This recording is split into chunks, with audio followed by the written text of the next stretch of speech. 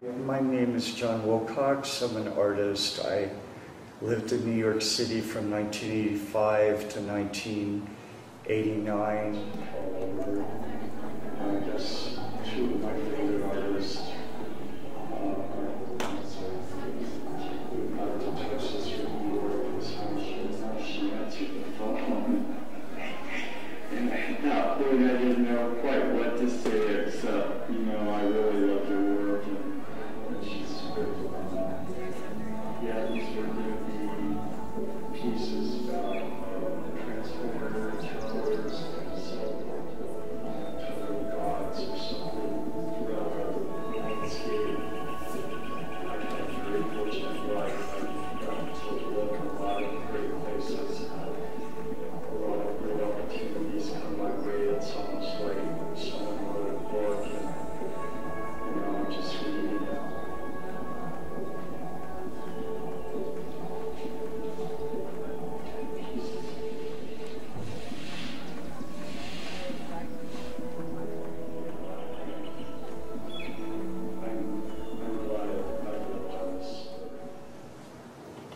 I was really fortunate to have some friends come around at a time that I was kind of out of a very dark period, 13 years, and people really helped me retrain myself and fulfill myself. And each day I feel like we're having more fulfillment, even though sometimes I feel like I'm floating away out to the ocean.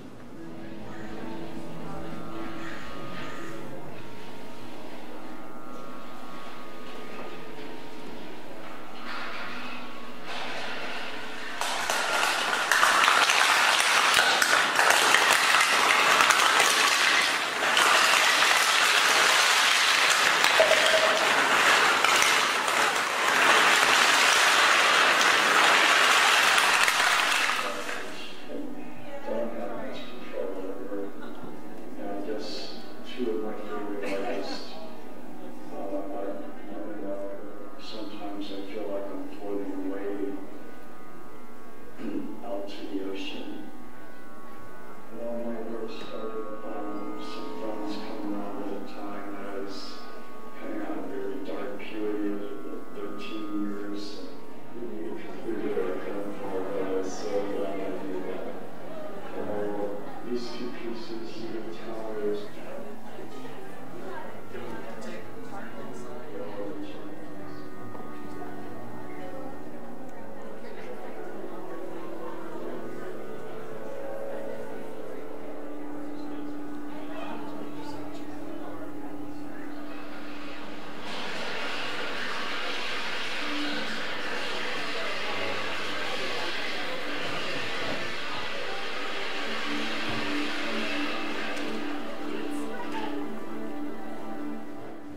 Well, my work started when I was a young child. I think trying to put meaning together in my life. So I seriously started painting when I was in high school.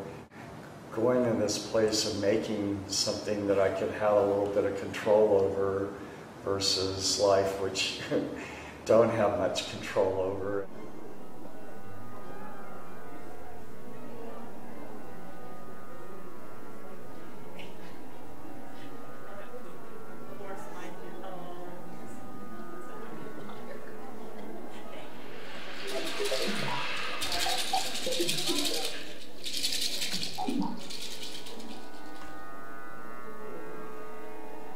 Towers and cell phone towers, TV towers.